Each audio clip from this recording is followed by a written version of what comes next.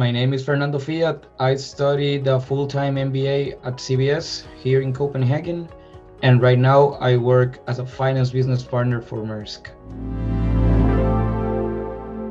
I studied a bachelor's degree in business and administration in Costa Rica, and then I started working first as an offshore analyst for an investment bank in the United States. So I work there in different industries. I work in healthcare, oil and gas, and IT. After 3 years of working there, I received a really good opportunity to become a finance business partner for a real estate company in Costa Rica. So I decided to move after that. And then at some point in my career, I felt like I was getting to like invisible wall in my career performance and growing. So that's why I decided to go and get an MBA. This is a funny story because I has always been interested in sustainable studies. This subject have been very interesting for me. In my previous work experience, I always volunteer for the sustainable department because they always need extra hands, right? So, for example, when I was working in real estate, we were working with the community, improving the parks for making it better for the community around the developments that we were creating, and those kind of stuff. So that was also very interesting for me. I did my own research to understand which program had a better or most have a better focus in sustainability, and I came upon with the CBS program. I feel like part is because coming from Costa Rica, we have we try to have this really good or really big sustainable culture. So that's part of my background, and also I feel like you should also give something back, right? It's not only like taking for you, it's also making the world a better place. So that's also something that really drives me. This experience was completely different from my previous educational experience. It was completely international, which was something that I was looking for in an MBA. We were a small class, we were only 32 people, but there were 16 different nationalities in the class. So that was very interesting, getting to know people from all over the world, from India, the United States, all around Europe, and some Latin Americans as well. So that was also really great because people were from different backgrounds as well. So different professional backgrounds. We had like a doctor, a professional golfer, and different other persons that had different backgrounds, which would make the program way more interesting.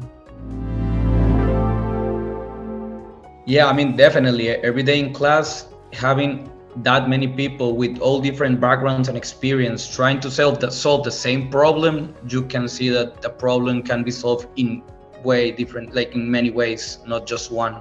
So that also like opens your mind a little bit to understand that maybe there are better solutions out there than the ones that you are aware of. Like for a course, I really like the leadership program. I felt like it was also very different from what other universities have, especially the leadership simulator. We went to Sweden for 3 days, and we camped all by ourselves in this leadership simulator, when each of us get to experience being a leader in different environment that we're used to, which was a really good experience.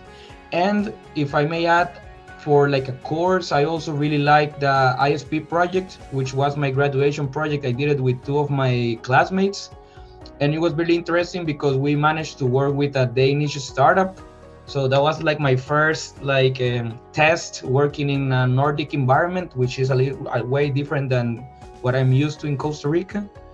And the business model of the company was really interesting because what they were trying to do was making more affordable brain scans in African developing countries in order to to understand if somebody has epilepsy or not. So that was also very interesting working with them. Yeah, this is funny because I feel like there are a lot, so it's hard to choose.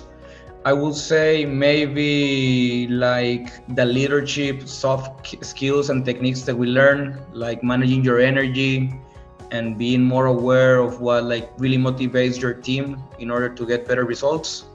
So those kinds of mindsets that I didn't have before the MBA are really helpful right now in the position that I hold.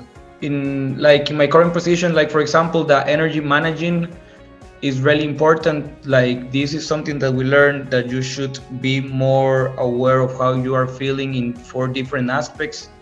They are physical, mentally, emotional, and spiritual. So like if you keep doing a track of those, you are more aware on where are you lacking and where are you feeling better in order to improve your energy for the rest of the day or the week or whatever it is that you're doing. Yes, the careers team is also great in this regard. They like maybe once or twice, every 2 months, we're having these events where we have a speaker and all the alumni and also the current class is invited. So this is a great opportunity to do network with the alumni. And besides that, they also have this, we did, at least my class did this Danske Bank case competition where you get into groups and then you have like a competition beside your classmates in order to resolve a case, which is very interesting. And then you get to meet people from Danske Bank as well. Yeah, it has changed completely. First, I'm now working here in Denmark in the headquarters of one of the biggest companies that are here in the country. So my development and impact in the company has changed completely compared to my previous experience, which is also great because it feels like you're doing more important work, right? And besides that, I also managed to change industries again. So like, for example, I'm working right now in transport and logistics, and that's a complete new industry for me. So this past couple of months have been very a really great learning experience. When I came here, everybody was talking about like this great work and life balance that the Nordics countries have. And sometimes I even feel like it's not real compared to what I had experienced back home, but it's completely true. Like here, the Nordic values really try to get people to work and do important job, but also have time for their personal affairs. And working here, I can really say that is true.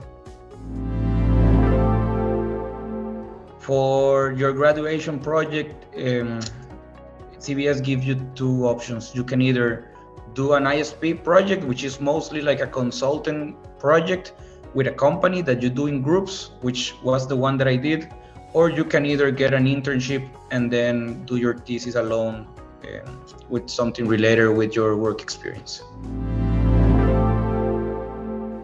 For the ISP project, we work with a Danish startup, which was a great experience for all of us. What the company does is they created this really cheap machine that can read the wavebrains in order to see if a person has epilepsy or not. And they want to do it more affordable in low-income countries. So they already started in Kenya, working in Kenya with some banks and some people to develop this product, get it ready for market, and then start selling it to doctors and nurses to test people. So what we did, we worked in a growth strategy to see first if Kenya was a really good choice to start, and after that, which other countries should a company go in order for grow the company and be able to help the more people possible. So yeah, it was really interesting.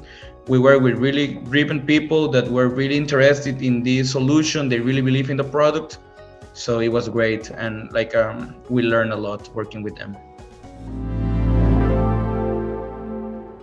I mean, if somebody's thinking about doing an MBA program, I think it comes not only to ask what can I get out of it, but also what can I give back. Because when you interact with so many people and so many professional people, you also want to bring something to the table. So that's also very important to know. You have to be prepared. It's better if you have some years, like some experience years working like a certain industry or a certain job, in order to also be part of the conversation.